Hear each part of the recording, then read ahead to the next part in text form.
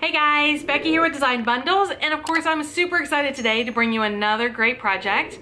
We are using our Cameo, but you can do this with any cutting machine. So what are we working with today? How about making our own laptop skin?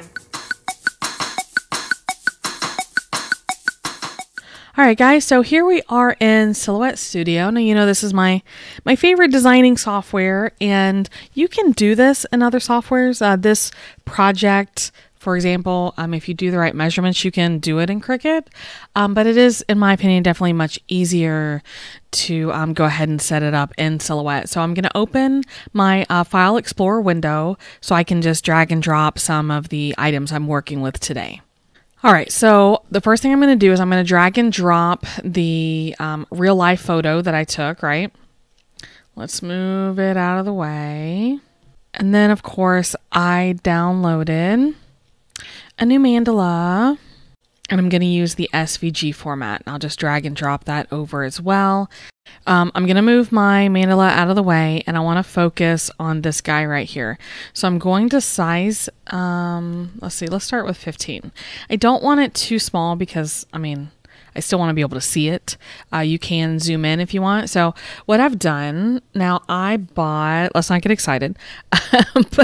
My plan is not to completion yet, but I did purchase a MacBook. And I got a really great deal, actually a refurbished model. So I'm pretty excited about it. But this is also what I'm going to consider a play computer. Now it has decent stats, but I just want to kind of explain a little bit of what I'm doing because I get really shy about putting decals on things that I handle a lot. So this is not going to be my main laptop. And the reason that is, I don't want to put them on things I handle a lot is because eventually the decals will wear off. And then, then you got to remove the rest of it, and then you got to remove the residue. Now, I'm not saying that you can't do that. There are a lot of people that enjoy decorating their hardware. I'm just not one of them. So I stick my decals on things that, or at least in areas that aren't going to be handled. Now for this one, I actually have ordered a clear case. All right, so I am going to cut and put a decal on the back, and then there will be a clear case that will snap over it so that it's not going to peel. You also have the option to put the decal on the clear case instead of on your computer, right? Right, okay. So I just kind of wanted to explain a little bit of that going forward. Now, this is super easy because in Silhouette Studio, you have your rounded corner rectangle, right? And what I want to do is I'm going to go ahead and draw a rounded rectangle. Now, I just want to say I did my very, very best to draw or to take a picture straight down. Obviously, I was still a little bit off. My rounded rectangle does not fit this exactly. But that's also why I have the yardstick down here at the bottom. You do that with a measuring tape. If you don't have any of that, you can, what I've done in the past is just put like a little piece of transfer paper. Like if you have the transfer paper that has the grid, or include your cutting mat in the picture. You just need something that's going to help you size this to scale. Okay.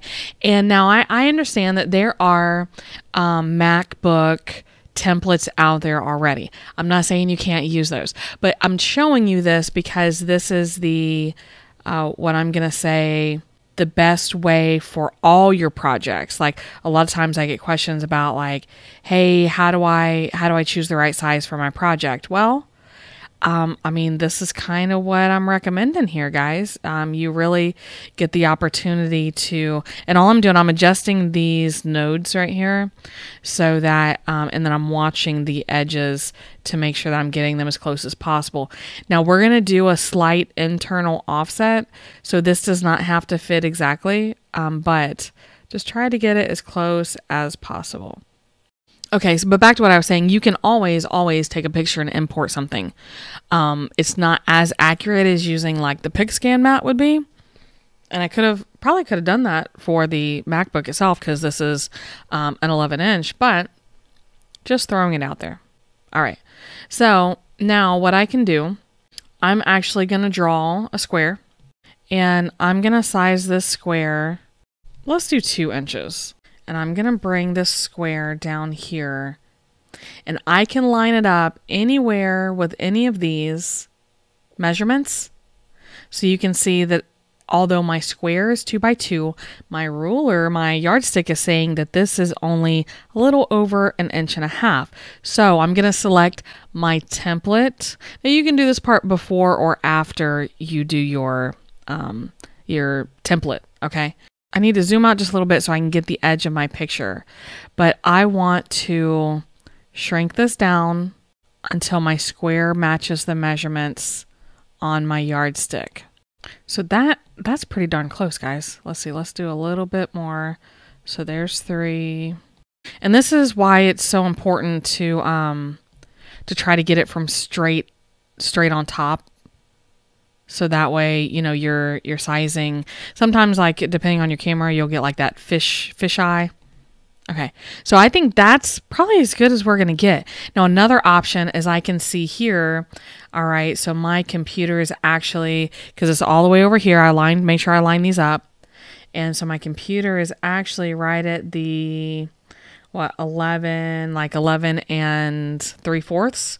So if I click on my template, yeah, so it says that the width of my device here is 11.6. And as you can see, it's because I don't quite go all the way to the edge over here. So I'm just saying, like, there are a couple different ways to size this up, but I really like having a point of reference square here. So I'm actually, I can delete the rectangle. And if I wanted to, I could go ahead and delete my picture. Like, my template is done. But if I wanted to, and for this one, you know, I do want to go ahead. I'm going to draw just a circle, and then I can center that with my design, with my template rather. And what that's going to do, and you might be like, Becky, that's not really in the middle. Well, I think that's because my picture is at a slant. But hey, we're going to roll with it. But, you know, that way, if I wanted to use this and cut around the Apple icon, then I can do that.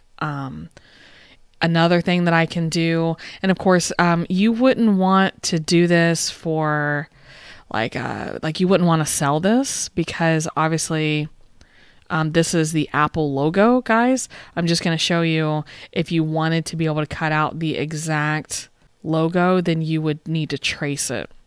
And I don't believe that I got a good enough picture to where that's actually going to be, you know, an accurate representation. But I mean, I could do that, especially if I got a better picture. All right. So I'm going to, let's see, let's go back. I actually want the circle. So I'm going to delete the picture. I don't need it anymore. And now I have my template and my, what am I trying to say, guys? And the circle. All right, so let's make sure those are centered to each other. Now, you see you keep the red adjustment nodules here, right? I'm going to right click and I'm just going to hit convert to path, and that's going to lock in that shape. That way I don't accidentally change anything. And then I'm going to select both of these, and I'm going to open the modify panel and choose make a compound path. And if I want to, just to make it easier to see, I can fill it in with color. It doesn't have to be black. Actually, my SVG here is black, so I don't want to do that. So I am going to, we have to worry about our layers. All right, so I'm going to make sure that this is bring to front so that it is on top. And then I am free to line this up anywhere I want. If I want them exactly center, then I can do that. And what I'm going to do is I am actually going to subtract this mandala from the layer underneath, okay, from the template. Before I do, all right, let's not get carried away. Remember when I said that we were going to do an internal offset? That way I'm not trying to go like all the way to the edge of the laptop. So I can release the compound path. I guess I got carried away, but I'm going to select the outline, and I'm going to use the internal offset. And that actually looks good. I'm just going to leave it at the 1.25. Now, the reason that I don't really want to go all the way to the edge is because, you know, the sides of the laptop, they start to turn down. And I don't really want to have any bubbles or any, what am I trying to say, like warping. Back on track. I can align that. Let's fill that in just for effect, although I have to admit I'm going to actually cut this out of a pattern vinyl. Pretty excited. So I'm going to line these up and I'm going to open my modify panel and choose subtract. So pretty. All right, so I am going to turn my line color transparent and then let's zoom in. So the only thing that I like to watch out for is any small stray pieces. So like the inside, if I didn't want these little pieces, then, you know, I could just delete those out. But if this is what I'm happy with, then I can select all of this and save it, or rather group it, or I'm actually going to delete these outside corners and just save that part of it. And that's also going to help me not have anything come all the way to the edge. Now, obviously the ends of my petals here, and then over here along these edges, those will still come, well, as close to edge as we're going to get today. But I'm just going to group those together. And then I really have a feeling that by those corners, you would probably have to cut some relief cuts or something, because you need some sort of accommodation for the curve of the MacBook or laptop. All right, so just things to take into consideration. If you're working with a curved surface, then try not to go, you know, all the way corner to corner. With that taken into consideration, I'm going to put it up here towards the top. And of course, I'm going to center it. Click over to my send panel. I'm going to select vinyl glossy. Now, if you are cutting smooth adhesive vinyl, then typically on your Cameo 4, the setting is going to be fine. We do have room over here for a test cut. I always recommend that. I'm cutting this with a pattern. So what that means is that I actually increase my force a little bit. And I am definitely going to do a test cut. That way I don't mess up my pattern. But I just wanted to let you guys know what I was doing when you're like, well, Becky, you said that would work. Why are you increasing it? Pattern adhesive vinyl a lot of times is thicker. Okay, so I am going to connect to my Cameo, and then I'm going to proceed to cut this out, and then I'm going to talk to you guys about alignment. Okay, all right. All right, so here I am after cutting, and I wanted to show you guys, well, let's go ahead and take that off. But I want to show you guys part of the reason that I set up that design like I did with the subtracting is because literally, with the exception of, you know, a few poke throughs, this is going to be a one pull. All right, so I don't have to worry about a whole bunch of weeding on the inside.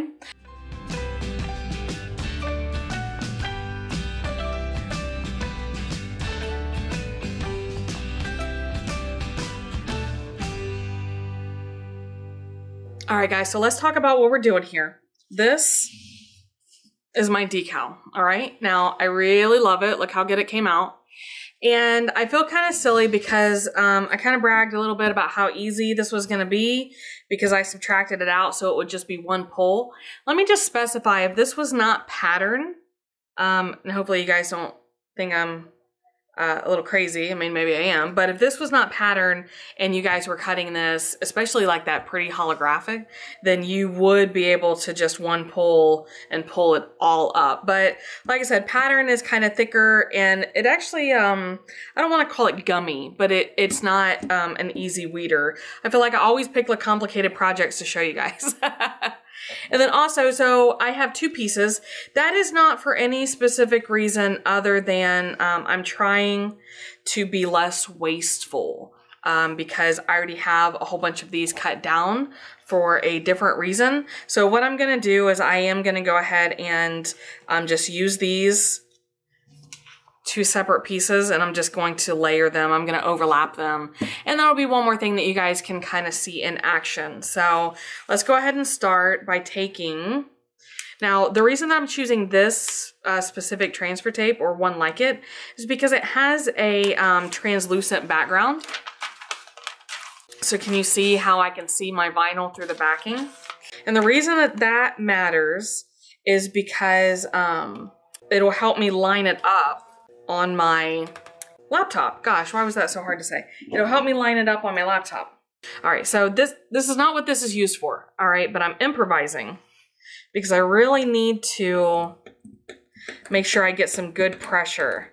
And I know that sounds weird, guys, but I have to get good pressure. This is a medium tack transfer tape. And so I like to use, and it doesn't have to be this exactly. Sometimes I'll use different tools, but it has a finer tip here, and it just seems to go into the smaller details well. So I don't know if that's making any sense or not, but with the medium tack transfer tape, I just feel like sometimes you need a little extra love. So let's see how we did. No, we need some more. We need some more love. Sometimes too, I'll use my scissors. And I know you're like, Becky, just get your scraper. For whatever reason, I just don't have good luck with the medium tack and a scraper. It's almost like my scraper is too flexible to get me the pressure that I need. So let's see. So I think we did good with that one. So I'm going to go ahead and apply the second one. Now with this is, like I said, the translucent backing. And I do find it easier to pull the back from the front than the front from the back. Let's see how we did. Now try to keep it close to your design and it will transfer better. Kind of roll it, if that makes any sense. Okay, so with that taken care of, I'm actually going to take the back of my transfer tape. Now you have a glossy side, that's what your transfer tape was stuck to, and you have a matte side, that is the paper backing. So glossy side against your vinyl so that it doesn't stick. If you accidentally press it down on the paper side, then you'll have to cut a new decal. All right, so now for the big moment. All right, can you see? I don't know how well you guys can see on the camera, but I can line this up here. And then I can also line this up on the edges. So I just want to make sure that I'm looking at it from all angles because I do not, absolutely do not want a laptop with a crooked decal. As a matter of fact, if I want to, let's make this even easier. Let's trim around. So while I'm trimming, so you can use transfer tape that is a higher tack. And for most projects, that's what I recommend. The only reason that I'm using this one is because I feel like it's a trade-off. I get the medium tack because of the backing, or I get the higher tack and there's no backing. So then I just have to kind of wing it. If I was making this decal for a friend or family member, then I would either invite them over so that I could help them apply it because of the medium tack, or I would use a high tack and then trim around it like this. Okay, so let's get it lined up. And we're also going to use something called the hinge method. So I'm going to use my painter's tape because, well, number one, it's what I have handy, but it's also has good sticking power without leaving a residue. And I'm going to go ahead and tape through the middle of my decal, all right? But I'm not going to stick it down yet, so I'm going to get my alignment right. Gosh, I'm so nervous, guys. All right, there we go. So I got my alignment. I'm actually going to wrap this bad boy around a laptop. All right, we are on there. It's not going anywhere. So I'm going to take my decal. I'm going to peel back and I'm going to trim off some of this paper. Okay, so now when I smooth it back down, it's going to go right in place, okay? Oh, no take backs, right? So I'm right-handed, so I turn it around. I'll peel the tape back off. It doesn't have to be as extreme. So now I can peel this up and go ahead and remove. I don't have to remove all the backing at once. I can apply this in steps if I want to.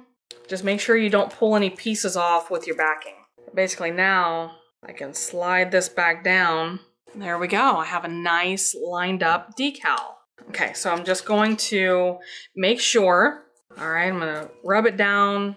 Like I said, this is just a low tack transfer tape, or I mean a medium tack. So I shouldn't have any problems peeling it off. Boom, there we go, guys. So what do you think? Is it not the cutest? I love it. I love it, love it, love it. So there we go. And that is how you make your own decal for your laptop.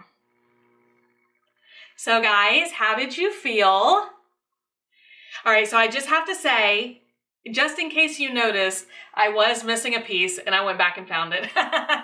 So hopefully you can see that in my pictures. We did manage to get a completed design, but I really like this, guys, and I just have to make sure I treat it very gently until that clear case gets here. But pattern vinyl for the win. Am I right?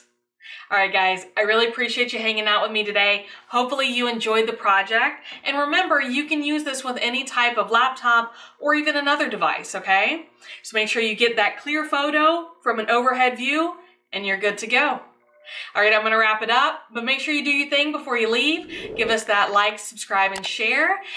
You know, it just really helps us to grow the channel, and that's how we're gonna be able to keep bringing you these awesome videos. So make sure you do that for me. And guys, thanks again. I'll see you next time.